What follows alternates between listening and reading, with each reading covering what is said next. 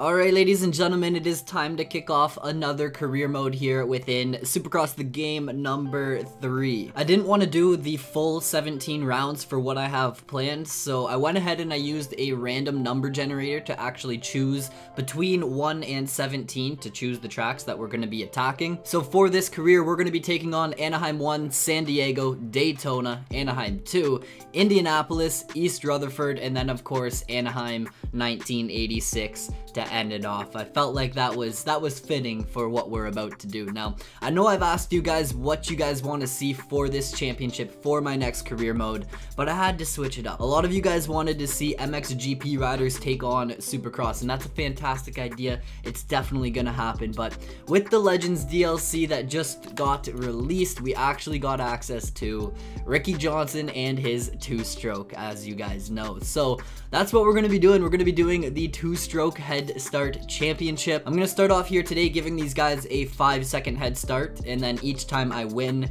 we will bump that up by another 5 seconds. Of course, we will do the crash penalty, so if I do go down, we have to wait 5 seconds next time we cross the pit lane. And other than that, these are the race options. We are going to be on semi-pro so that we can hop in and do some qualifying. Actually, you know what? Should we do the real thing on the two-stroke? Should we actually do the real thing, do heat races and everything? I think that might be fun. Should we do it?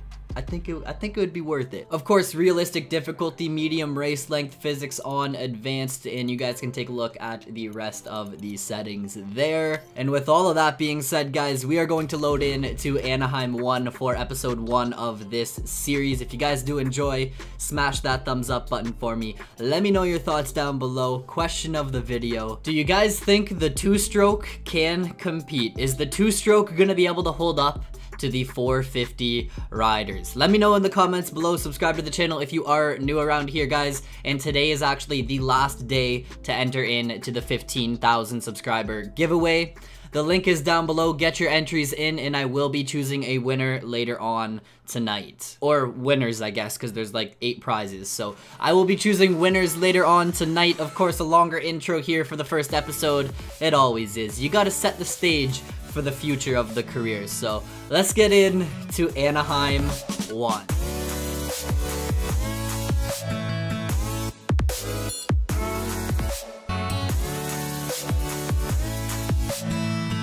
Alright, so here we go, guys, of course, on that 250 two-stroke. Now, I did throw the controller overlay up on screen. I am kind of worried about it being a little delayed and not synced up perfectly with the gameplay. At the same time, you guys will notice that I've switched it from...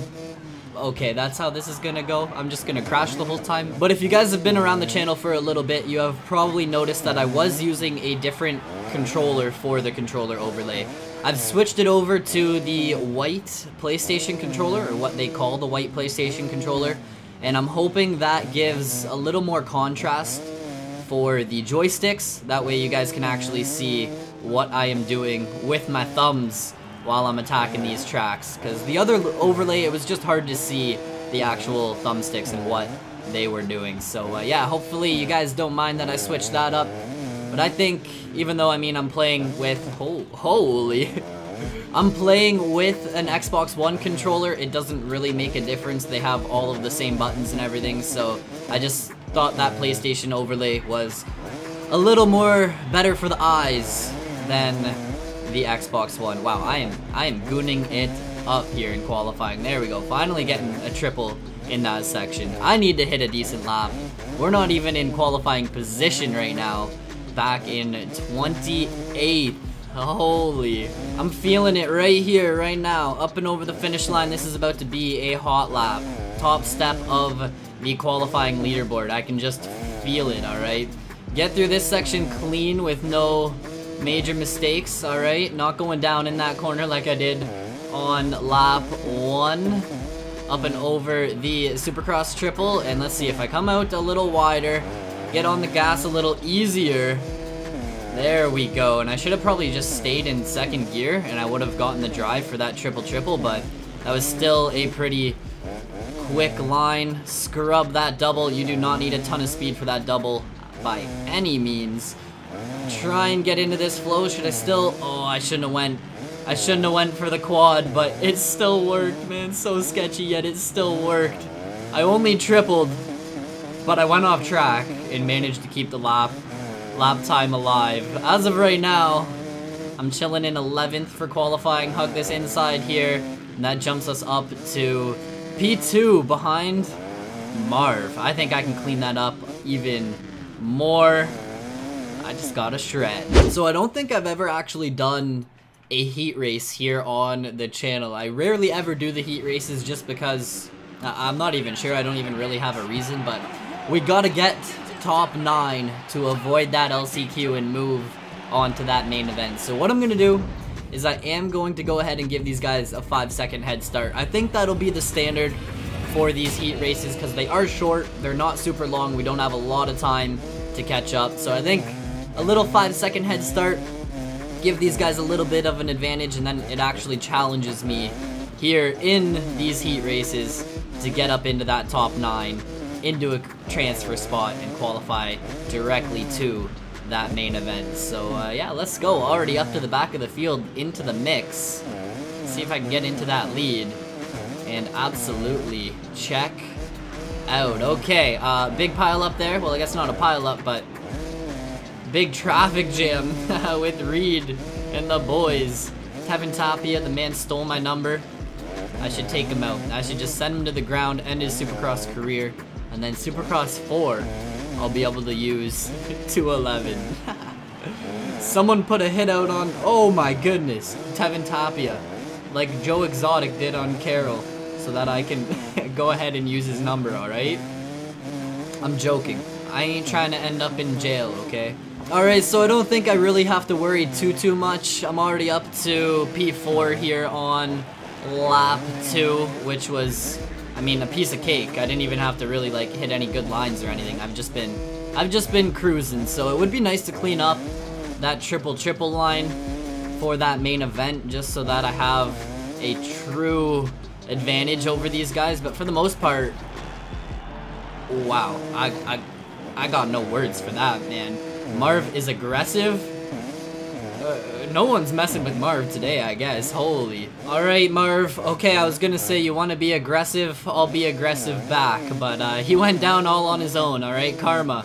Karma got Marv, and I didn't even have to. Alright, Karma got him for me. Man, that triple in, especially on this 250, you just gotta be so smooth on the throttle. Can't lose any traction. You gotta find that balance between getting on the gas hard so you get the drive to make it, and not getting on the gas too hard so that you don't actually lose traction and lose your drive. Now, I could quad right there, and I'm not really sure why I didn't, but we're catching Mookie. We'll be into that lead, and I should be able to get a dubs and have first gate pick. Not that it matters, but first gate pick for that main event. 2 laps to go, and with that being said, that should be the pass for the lead right there. Just like that, past Mookie, into P1. Bust out this quad for you guys. Quad to here, little sketchy, but it works. And then you can quad right into that corner, and the flow is unreal. With all of that being said, this heat race is in the bag. I'm coming across the finish line in, of course, P1. Position 1, let's go, man. That's exactly what I wanted to do. My lap time is like 4 seconds quicker than these guys. Are you serious, man? I was flying. I guess we only had half of the top dogs. A lot of the other guys would be in heat race number 2, but wow. I was on another level against these guys. Maybe we had the easy heat, because the only like true big dog I see in here is actually Marv. I mean, we got like Stewart, we got Reed, we got Plessinger, but yeah, Marv is probably the only like top dog I should be worried about, and we booty clapped him. He's way back there. The man Ricky Johnson moving right on into that main event. I guess we'll get to see, does it even show us who stacks up for the main event? It doesn't even show us the Heat 2 results, does it? Or the results from the LCQ. Nope, it's just like, alright, here is the main event. No idea who we're going against. No idea who didn't make it, but I'm assuming all the top guys made it in to this race. So here we go, guys. Send me all the luck, send me all the support. Smash that thumbs up button if you haven't already, because I'm gonna need all the luck that I can get. Now, I was going to do a 5-second head start and then increase it every time I win by 5 seconds, but I think we're going to do 10 seconds. Should I do 15? Let's just do 15. Yeah, let's just do 15. You know what? 5 seconds was too easy for that heat race. 10 seconds, I mean, we got double the time here in this main event, so might as well make it a challenge. I was like 4 seconds a lap quicker than P2 in my heat race. Obviously, I didn't qualify that good, but yeah, I don't know, maybe I found some lines and we are getting dialed in on this 252 stroke, so changing it up from what I said at the start of the episode and giving these guys a huge advantage. I don't want to start off the championship too easy. Like, if I did 5 seconds, I would probably win, guaranteed. And I want to try to make the championship interesting, entertaining, and I don't care if I come out the champion or not at the end of the 7 rounds. I just want to have fun, so that is the plan. 15-second head start, and the comeback is on, guys. I just gotta hit clean lines. I say it in every episode. Clean lines, clean laps. Maybe try and bust out that quad. If I can hit that consistently, that would definitely be an advantage. But here we go. Lap 1 coming to an end. Let's attack the track.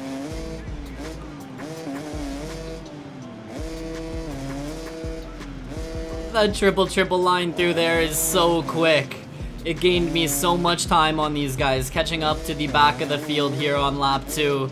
Marv is the first person it looks like I might actually be able to pass. Oh, and I missed. I even missed the triple there. Can I still bust out that quad? Let's go. Alright, past Marv, past Langston. We got a battle on our hands at this point. We are in the mix with Tomac, Brayton, Gardner.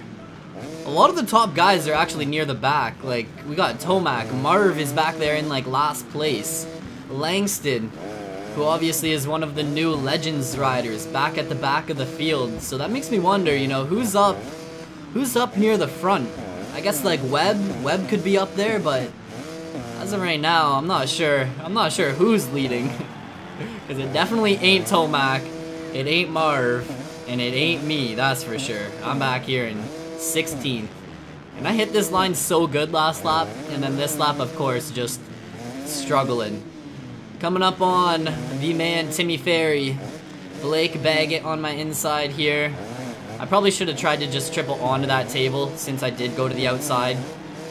And I missed the inside line, but wow, these guys are blocking the whole entire track, man.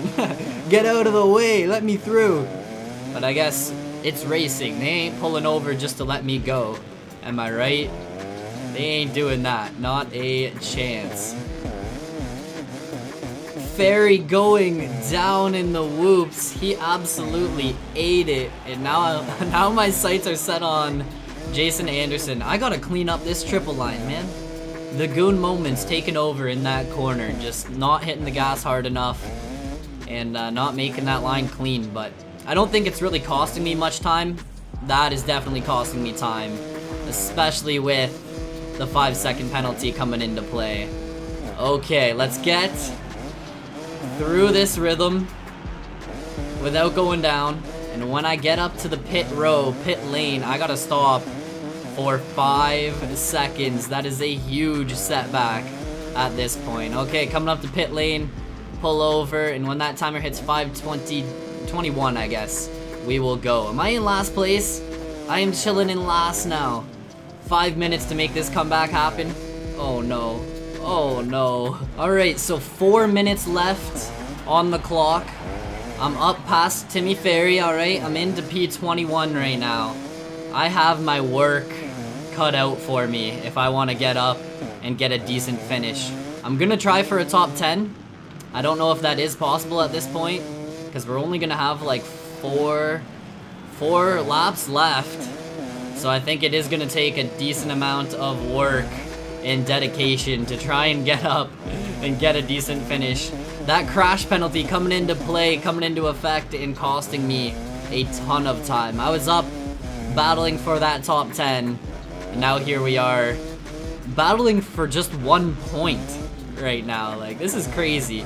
At least one good thing that I have going for me is the fact that, like, Marv, Tomac, a lot of the big names are near the back of the pack, so it's not just a bad night for me. A lot of these guys seem to be struggling here at Anaheim 1 as well. But if I can start clicking through these guys pretty quick, I think I should be able to... Oh my goodness, Langston. Stay in your lane, my guy. Stay in your lane. Holy. Obviously the win. I think the win is out of the picture, out of the question at this point. And I just need to focus on redemption. Being in salvage mode. And just try to hold on to whatever position I can hold on to. Even right now, 15th. I would be happy with that, considering I was like, whoa, way back there 2 laps ago. So, 2 minutes on the clock now. 2 minutes remaining. And I got some work to do. As I set my sights on Hill and Barsha, I wonder if I can get this triple. Oh man, sketchy. But I will take it if I can catch up to these guys. Get Hill behind me. Oh, flowing through this section terribly. I will scrub that double. Scrub it up, dub this double. And I need to try and actually... Oh, Hill coming in hot. I wanted... What just happened? Chaos and Carnage. I wanted to get the quad line through here, but Hill came in hot, nudged me a little wide, and I had to go to that outside line. But it worked. Up to 11th place right now. A minute on the clock, so we may get lucky and actually get this lap and 2 more. If not, next lap will be last lap. But I think we should have this lap and 2 more to make some passes happen. Reedy, the man, what is up, my guy? He will be the pass for, I think, 7th, if I'm not wrong. Anderson will be the pass for 6th. Millsaps is running P5, alright? 4 riders to pass after Millsaps. 5 riders total remaining. We got Millsaps, we got Stewart. I actually can't see who's up there. It looks like Webb. Is that Webb? Osborne? And Baggett? Is Baggett out front? I could be completely wrong, but I think that is the running order at this point. Okay, 2 laps left. Chaos has went down. And I am closing in on a podium right now. If I can get Millsaps behind me just like that. We got Webb, Osborne, and I believe it is Baggett. Let's go, man. This might happen. It's gonna come down to the wire, but never giving up until it's over, alright? That is the motto. And that's the whole theme of racing. It's not over until that checkered flag flies. Oh, we're in the mix. Osborne. Webb going to that outside. See if I can get into a decent line through here. It's Bogle out front. Not even Baggett. It's Bogle. Just like that, I passed for the lead. I feel like that was almost too easy. That was almost way too easy. I have a whole lap to just walk with it at this point. Let's go. So of course it is the final lap here. Just gotta be smooth sailing all the way to the finish line, and I should be good to get this W. Now here's the thing, man. I started 15 seconds down, even got hit by that crash penalty, and still managed, oh my goodness, unless this rhythm costs me the moto, but still managed to catch back up and get into that lead. At the halfway point, after I went down, I was like, man, this race is over. Starting off this career with a terrible finish, but somehow I managed to pull it back together. I don't think I hit this quad line once in the race, which is surprising. Definitely would have been an advantage, but I didn't even need it. Alright, I didn't even need it, because here we go. Anaheim 1 in the bag, taking that victory. Bittersweet, man. Doesn't victory taste good? Tastes amazing. The best thing out there. So this time around, of course, Cooper Webb had that 1:02 lap time, finishing up in P2. Bogle got bodied back to 3rd. I kind of feel bad. The man had that W the whole entire race, and I came in and dropped him back to 3rd. So my lap time, a minute flat, well, 1 minute .8. 800ths of a second, man. There we go. 11 laps for that race, and of course, I'm going to be leading the points with 26 points. In the next race, we will do a 20-second head start challenge, and that's where I stalled out in the 450 class, so it's gonna be spicy, it's gonna be wild, it's gonna get interesting from here on out. I'm gonna have to see if I can hold on to that red plate, but that is it. That is all for this video. I will catch you guys all in San Diego. Peace out.